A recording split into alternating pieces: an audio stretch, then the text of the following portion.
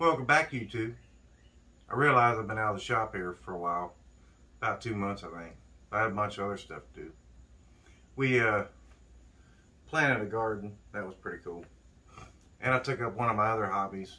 My daughter got me this R2D2 for Father's Day. That thing's pretty cool. If y'all don't have the talent to be a woodworker, you gotta try these Legos. Things are really well engineered. I mean, it's just cool. But anyways, reason for the video today is I think I found a new joint. I'm gonna call it the 345 joint because it's made up of 345s. Now, what led me to this is the fact that today's prices on everything have went way up. So, I'm a smoker. I don't condone smoking. No nicotine. That's not something anybody should do. It's a bad habit. But as where I am a smoker, it was costing me around $300 a month to smoke, which is just literally sending money up in flames. So I had to cut that back. So I started rolling my own cigarettes. Now, when you roll your own cigarettes, there's not really a bunch of places to put them. So I was putting them back in the tube containers that are just real thin cardboard. They kind of look like this. But I thought, well, I have a nice box for my cigars. My wife bought me this beautiful humidor for my cigars. And it works very well. And it's pretty. It's not ugly. I thought, well, why couldn't I turn this into something like this? So we went ahead and I built something to put the cigarettes in. Now this will hold about 300 cigarettes. And the joint that I speak of is here. And we'll get some closer pictures of that here in a little bit. That actually looks like this picture. And I might show y'all how to make it today. So, yeah, you know what? I'm going to go ahead and show you how to make it. Because I have some leftover stuff. I got some leftover Paduke that I used for the red. I bought that 1/8" Paduke from Woodcraft, and here in the center it's stacked up 3 times. You have the one that's inserted into the dado stack, and then I built it up by 2 here and cut 45s all around it. Same here on the side, little diamond shapes. Same on the back, same on the side. And then the top, we just cut some thin strips on top of the white oak, and we trimmed them off at 45. We'll get you some closer pictures right about now. This is when it was being done. So I just stained it in these pictures and it looks really well. Got a little bit of wear on it here the last couple of weeks, but you know, it still looks pretty good. So I'm gonna go ahead and show y'all how to make these joints. And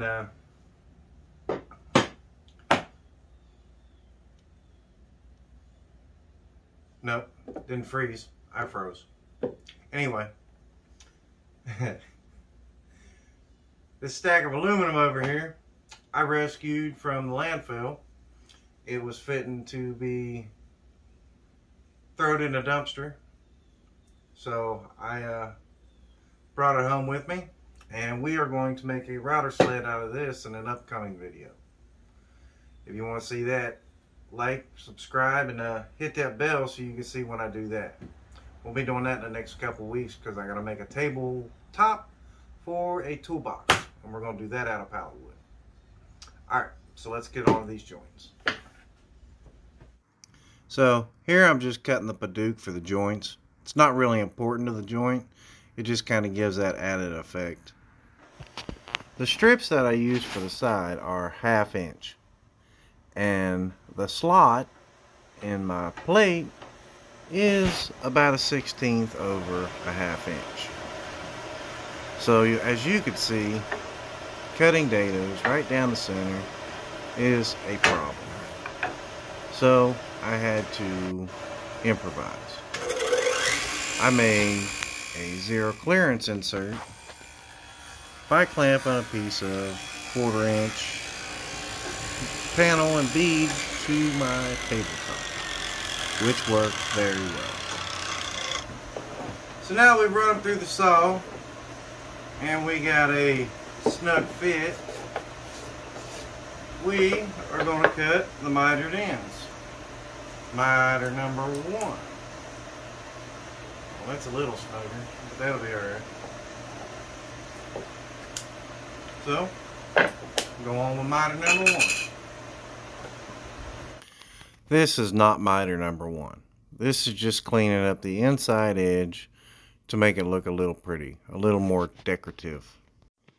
It's not really imperative to the joint that we are working on today, but it does make the box look a little better, as you can see in the arrows where it was. Here I'm gluing the panels together that will eventually make the joint. Probably not an important step to show y'all, but this is how it's made. Now, when I made this joint, it was by accident. See, I built the panels too tall. See, this goes underneath the shelf. So I had to cut about a 1/2 inch off of either side. Now, I don't know if you've all ever done that or not, but it doesn't exactly make the prettiest miter joint. Until now. So, I went ahead and cut a 1/2 inch off either side, and it turned out way better than I thought it would. See, it left the edges. They're not pretty miters. So, after that, we have to cut 45 number 2. This is where we cut the 45 on the edge, so that we can glue up the panels later on. And it looks like this. Again with the dark edges. Now, I didn't want to waste a whole lot of wood, so I just went ahead and cut this panel in half. And we'll go ahead and glue that up and make this pretty nice. So what I'm doing here I think is pretty standard. I'm just going to put some tape on it, and we're going to put some glue in it, and we're going to fold it over and put some more tape on it. I don't know if you guys do it differently, if you got some special clamp set up, but this is the easy way I could find to do it. Now if you're looking, you can see that there are thicker in the middle and thinner at the top. And you can start to see that dark pillar looks starting to show up. Now, I ran one right down the edge. This helps with the glue squeeze out. That takes some of the clean out time off. Now, as I start to fold it over, you'll see that pillar look come into play. But right now, I'm going to tape up these inside edges. You should try this when building a box. It's really hard to get that squeeze out of the way when the box is all built. You can't get your fingers in there. It's hard to get tools in there. This way, all you have to do is peel that tape off and all your squeeze out comes right along with it.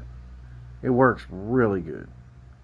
Then we just put some Titebond 3 right in that mitered area, and we'll use the silicone brush. I gotta clean it out first, which by the way is very easy. You just kind of peel it off, but I use that silicone brush to spread the glue out nice and even. That kind of helps with the squeeze out as well. Now just a little note here, y'all should have your tape ready before you decide to fold these up. As you'll see here, old Fumble Thumbs can't seem to get his tape to work right. It's hard to get it in place. But, you know, I figure it out eventually. And then you just run it from one side to the other side, holding it in a perfect 45. Now, if I was actually building a box, I would put a square on this and make sure that it's nice and square. But this is just for demonstration purposes, so it's not really that big a deal. But make sure you square your stuff up when you're actually doing this in projects. You don't want a wonky 45 because your other 45s will be wonky as well. So if you look at the corner, you can see where it kind of looks like a pillar right in the center. And here is where this inside tape comes in nice and handy. Well, normally it comes in handy. It usually just peels right out, but now I got tape right in my way. But it takes all that squeeze out, right out with it, and leaves very little cleanup. You can get that with like a wet wash rag or something. Or your finger. Fingers work alright. But it cleans it up real nice, and it's nice and clean. That's the way you do inside corners when you're gluing up. So we'll let this dry overnight, and we'll come back and put the other two 45s on it in the morning.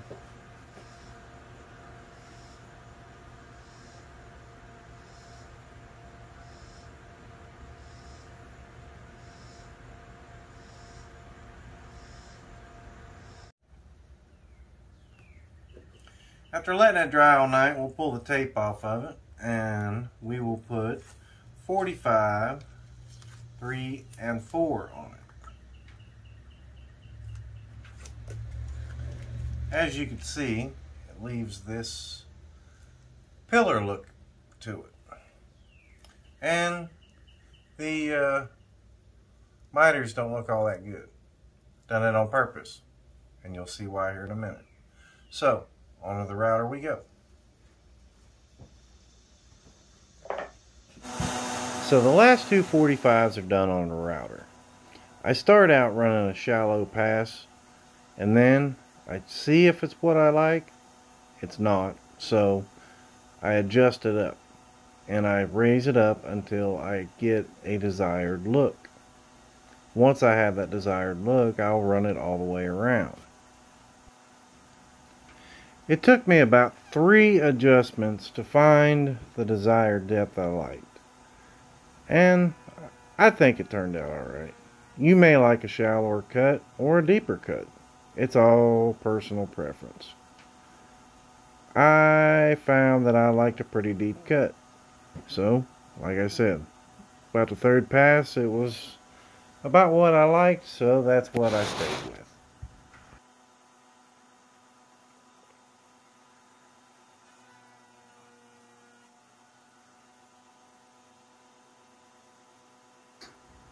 Now that I have my desired look, I'm going to go ahead and run it all the way around what would be the tops and the bottom. Now, when I did the box, I had the whole thing put together, so I just ran them all at the same time. And it worked out pretty well. It didn't take a bunch of setups. It was just one setup, and I was able to run them all at the same time. And it surprisingly turned out very nice. The whole reason I didn't build this box on video was I was scared of how it was going to turn out. I wasn't sure of the structural integrity it was going to have, and I wasn't sure how well it was going to look. But I turned out pretty happy. Because my router bit cut so smooth, just a little bit of light sanding to knock off some of the chip, and that's all I needed. Everything else was nice and smooth, and it's amazing how well this turned out. I'm so happy with this joint. Y'all really should try it out and let me know what you think. I mean, I'd be good for jewelry boxes, maybe drawers. I think it'd be pretty good on a drawer. But let me know. Hit me up in the comments and let me know if you guys try this out and if you like it. So that is how I do what I'm going to call the 445 joint. I know I said 345 in the beginning, but after I counted them, I realized there are actually 4. You've got the 1, the 2 that put them together, the 3 on top, and the 4 right down the corner. So, if you're not very good at making miters, this might be the miter joint for you, because this is a good way to hide an ugly miter. I mean, look how clean that edge looks. And you've seen how ugly it was before I ran it through the router.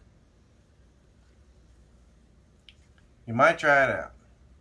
Plus it makes a pretty cool effect on the top. Gives you kind of a pillared look. I don't know. I think it's pretty cool myself. I'm probably going to do it on a few more boxes. So, if you would like to see a box like the one I built out of the Paduke and the white oak, I have some purple heart over there. And if enough people want to see me build that, I'll build one and we'll go ahead and give it away. One of my subscribers will get a chance to win it. You just have to like and comment and be subscribed. So that's going to end this today.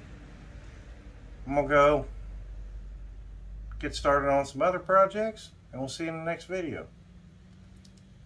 See you later.